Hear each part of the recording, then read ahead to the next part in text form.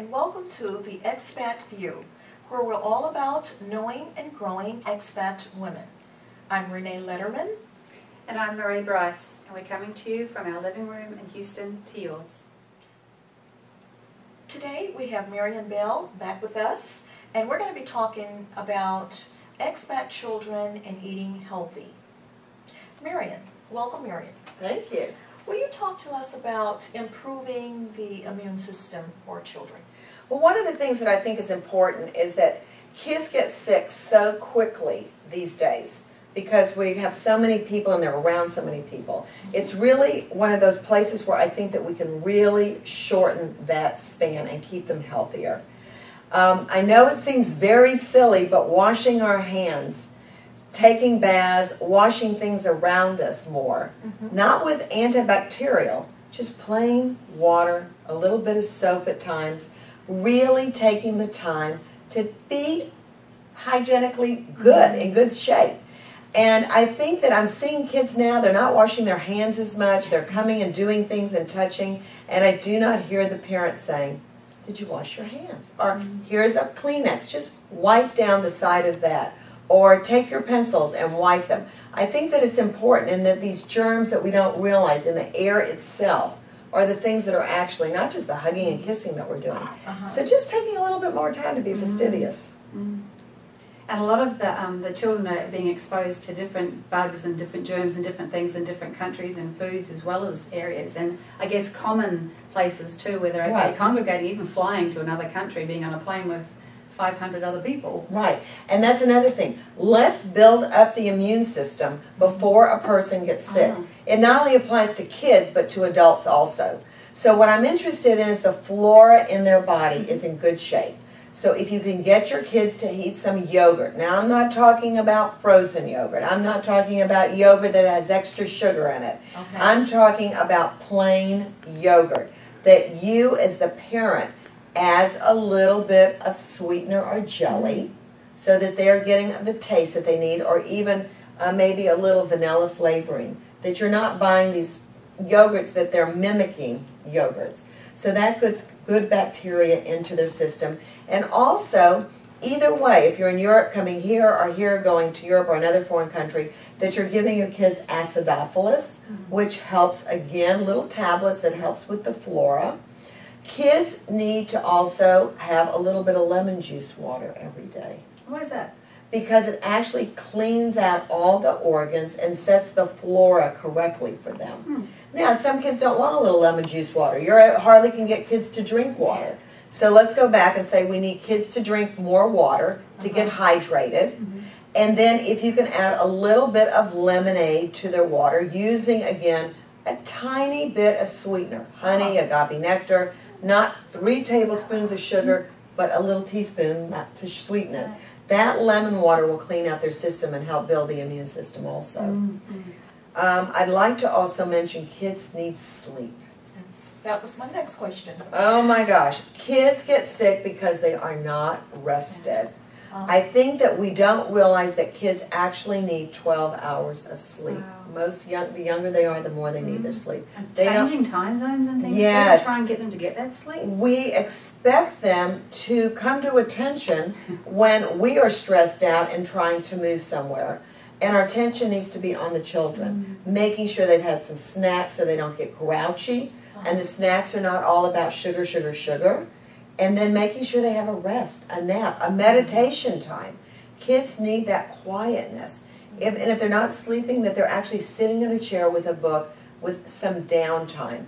And that they know that that is their downtime to kind of recommit themselves to being healthy. Because they're overexhausted, they're overstimulated. So we need to sleep. I'd like to know, what type of snacks would you recommend? All right. First, fresh fruit. Some carrot sticks, some celery sticks. But we've been talking previously that we don't know if the fruits or vegetables are the best ones for us. So again, teaching the kids to wash them off and rinse them off. You can steam some veggies for them to eat and use a little dressing for them to dip into it. They need protein. Kids need protein and good carbohydrates. So sandwiches are a great snack for them. And if you can get them with a better best bread, and planning in advance. So if you make a whole piece of bread, you can cut it into 4s, Okay. give them P&J, peanut butter and jelly. Most countries you can find some kind of nut butter, Yeah, tahini, some kind of jam, some kind of honey to make a good sandwich for them. And kids don't need so much variety. I think I hear, and myself included when I was young, I ate tuna sandwiches for probably 6 months. If your kids eat tuna sandwiches for 6 months or an egg salad sandwich, don't try to keep giving them more variety. They don't need it. If it's healthy and you feel it's a good quality snack or sandwich or lunch or dinner, they like noodle soup or they like soup and a cracker, let them have that for 6 months. You don't have to keep finding variety for them. Well, so many parents get so stressed about that. It's like you I know. say, they stick to one thing, so they're just trying to force feed them with all these other things. No. But some kids really are fussy, aren't they? They're totally fussy eaters. And Oh, do we have to talk about that? we do have to talk about them. Here we are in a whole new country, and we've got all this wonderful food and experiences that the kids can have, and they don't want to eat it. They don't want to eat it. So again, we're going to try to keep them eating the things that they're accustomed to eating in the States, if we can absolutely find it. Very few kids will not munch on a piece of chicken or steak, or and there's one vegetable that that child will eat, give it that vegetable. If they eat that vegetable for the next 10 years of their life, that is fine with me. Alrighty? And then we want to give them a good quality supplement that they can have so that their immune system is getting the minerals that it needs. Most people are not so much vitamin deficient, but mineral deficient. I've heard that. So we can give kids some minerals, and they can take it in the form of a chewy vitamin or something, so be sure to bring that with you until you find out where it is there. And again, they need the carbohydrates. So noodles, noodles, noodles, noodles, noodles. And then find things to put on top of the noodles, because kids love noodles. So we're talking cooking noodles with water, and we talked last week about the bottled water thing. That's so correct. Cook the noodles in the bottled water? That is correct.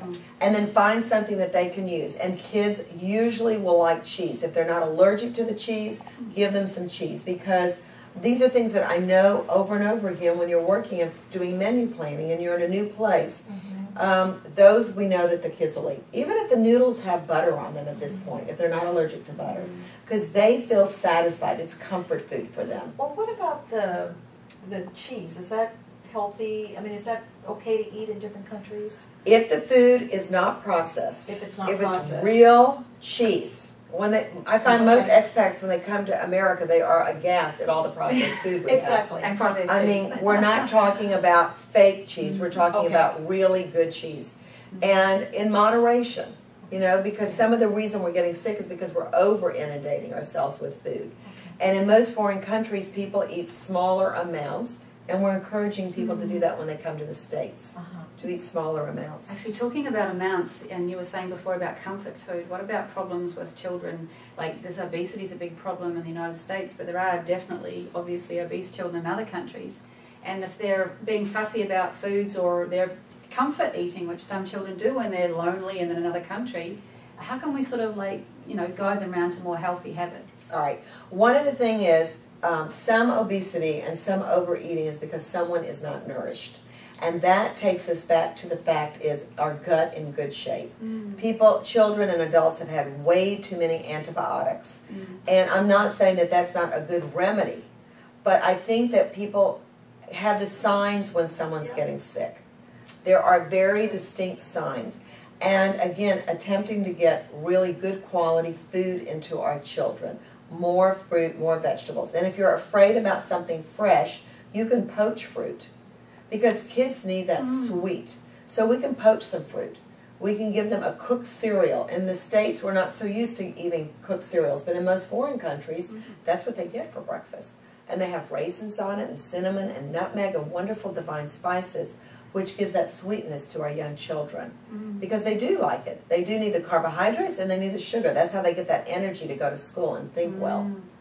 So I think that if we take a look and plan ahead, and have all the foods that we have in our little backpack and foods for them, and pay more attention to planning, children will be more nourished.